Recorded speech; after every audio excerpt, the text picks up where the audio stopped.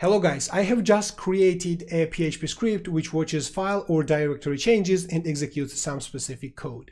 This is really simple and I think really powerful because we can connect it with other scripts like making requests to some APIs, uploading files to Google Drive. We can watch one folder, and when the folder is changed or something is uploaded there or something is deleted, we can synchronize this to our Dropbox or Google Drive or etc.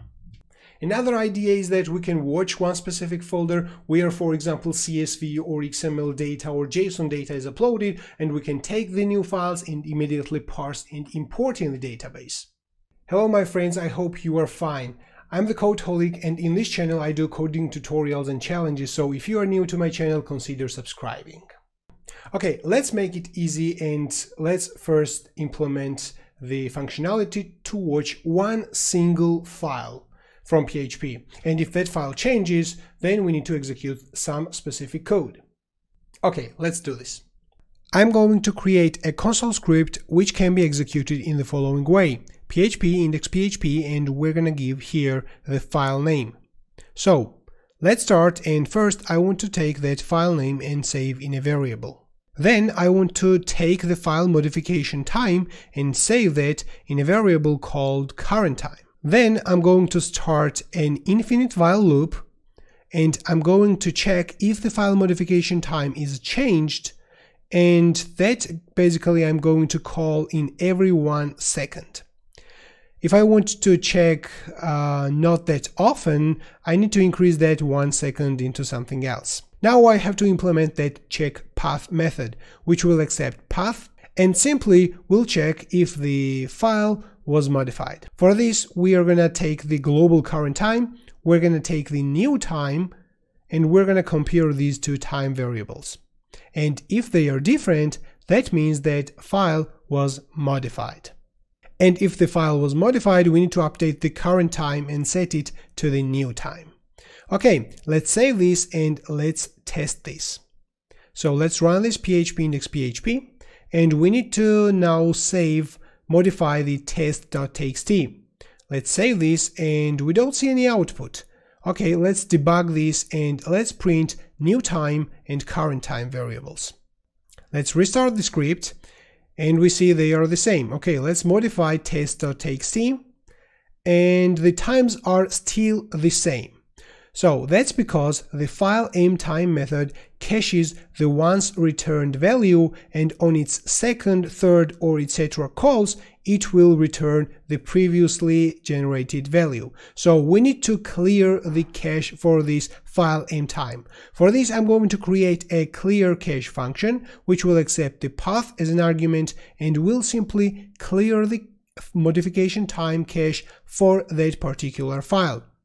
Okay, let's save this and restart the script. Let's modify something in test.txt, and we see file was modified. And that's basically it for a single file. Okay, let's make it more complex. Now we need to read the directory, list all the files there recursively, and then if any of the files changes, we are gonna execute some code. For this, we're gonna always save the previous state of the directories and files, and then we're gonna check the current state, compare previous and current state of the files, and then we're gonna execute some code that new file is added, file was deleted, or file was changed. Okay, let's do this. To make this working on a directory, first we need to change the current time into current status, because we're gonna have an associative array where key will be the file path and the value will be the modification time of that particular file. I'm going to create a read path function which will accept path and the associative array, and it will recursively read that path and populate that associative array. So I'm going to accept that associative array as a reference and call it files map. First, we need to save in the files map for the current path its modification time. Then we need to check if the current path is a directory. We need to list all the files in this directory, iterate over those files, take each file's modification time, and we also need to check if each file is a directory, then we need to call that read path for that subdirectories. And we need to pass the file name and the files map associative array.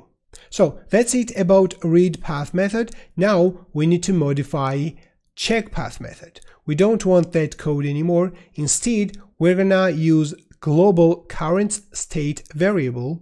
We need to create a new state variable and populate it with the state which is at the moment of the folder. I'm going to call again read path method, pass it path and new status as an arguments. After this, I have current status and new status, and I want to compare these two associative arrays. I need to iterate over current status, and I want to check if each file from the current status doesn't exist in the new status. That means that file was deleted. If the file exists in the new status, then we need to check if its time is different from the current status's time. And if their times are not the same, that means that file was modified. Okay, we have already detected the modification and deletion of the files. Now we need to detect if new files are added in that directory. For this, we need to iterate over new status at this time. We need to iterate in the same way and check if the file doesn't exist in the current status. That means that this is a new file. And we need to print file was added. After doing all of these checkings, we need to update the current status with the new status. Okay, let's test this script, and let's run this for the folder which is called 1, which is in the project. Okay, this is waiting for file changes. Let's go to the inner file 1.txt and modify this file, and we see in the console file 1.txt was modified. And this parent folder was also modified. Let's create one new folder, and we see test was added. Okay, let's test this on more complex example. I have here my channel folder, and I have over 400 files and 150 folders there. Okay, let's test this script on that folder. Okay, the script is waiting modifications. Let's create a new folder. And we see in the console immediately new folder was added. Let's modify this folder. And as we see, new folder was deleted and test was added. Let's create new file. We see also this in the output. Let's modify this new file. And we see in the console that new text document was modified. And that's basically what we wanted. I have put the project on my GitHub account, and the link will be in the video description, so if you're interested, check it out, give it a star, you will do me a favor. And if you enjoy this video, hit the like and subscribe buttons and let me know in the comment section what you think. Thanks for watching, and see you guys in the next time.